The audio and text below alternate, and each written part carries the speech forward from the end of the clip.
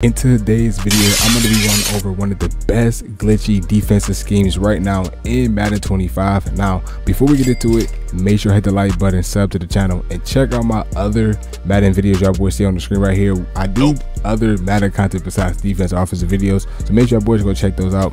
But this defensive scheme, it works for MUT, Reg, stop the run. You can, stop the run. You can stop the pass. Whatever you need to stop, this defense will do it. So make sure you hit the like button, sub to the channel, and I'll see y'all boys in these setups. Let's get right into it.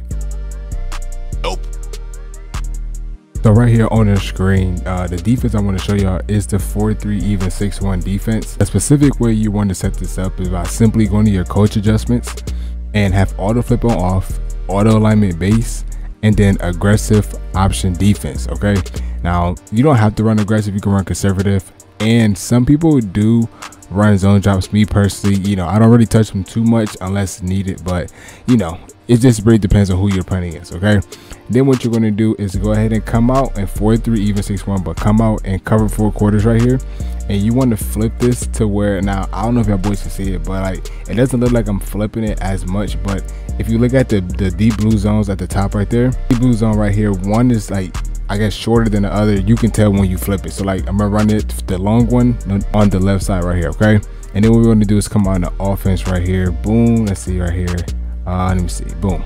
Now what you're going to do is, the first way you can set up this defense is by show blitzing, by pressing Y triangle on your controller, right bumper show blitz, and then you want to move your D line or shift it to the left side like this, and then slant to the left. Okay, and then blitz your user, and then we're only going to send a 4-man pass rush right here, shade underneath to cancel out match coverage. Okay, and what you want to do it for this 4-man pass rush to come in is you want to hold the left trigger so you can engage with the center, so you can get this guy to come in free, which is the DT right there. So boom, you see right there that DT does come in, and then after you engage, you're going to engage for like a second. It's going to auto engage you a little bit, and then you can run off, and then you can just go back to the line of scrimmage, right?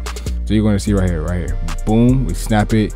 You see how this DT, like basically he's about to come in free, right? My user's occupying 2 linemen, which allows this guy to come in free.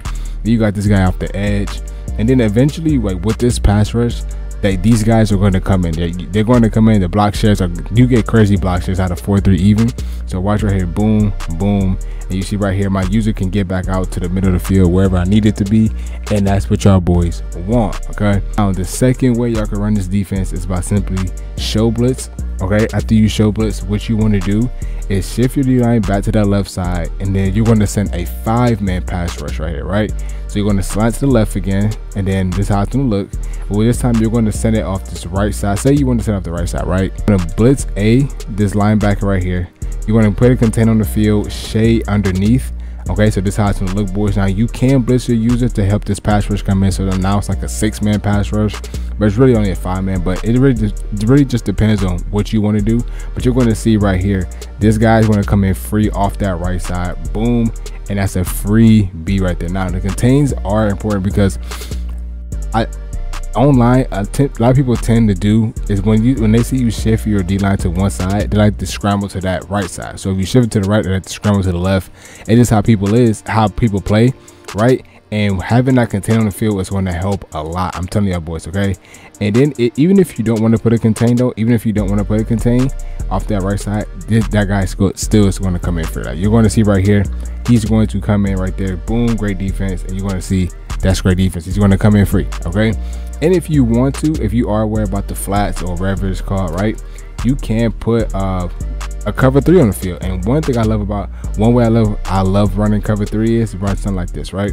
So you will put like this guy, I'm gonna put him in the middle third, put this guy in a curl flat shade underneath, or you could put him in a curl flat put him in a curl flat, and then press Y or triangle on your controller and press protect the sticks like this, and this is how it's gonna look.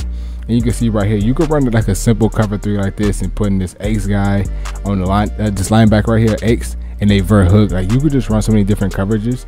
And if you want to, you can put your user in a zone like a hook curl, and you can just switch stick around however you prefer to run your defense. But this is just some ways y'all boys can run it. And you're going to see right there, boom, switch stick, great defense right there. The pressure didn't come in as free as it should have, and that's mostly because we just didn't blitz our user right here. But you see right, oh, he did get chip block right there, boom. And you see right there, the pressure didn't scream as much, right? But you're gonna see, like, you're going to get pressure, but you're still going to get pressure though. You're still going to get pressure, and by blitzing your user is going to help a lot by blitzing your user, because it's going to help engage with the pass rush, help engage with the offensive line. You see right there, they get chip block again, which like online just not going to happen.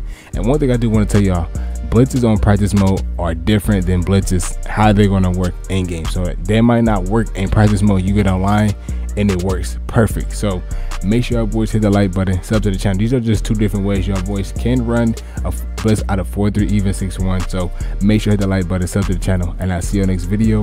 Peace.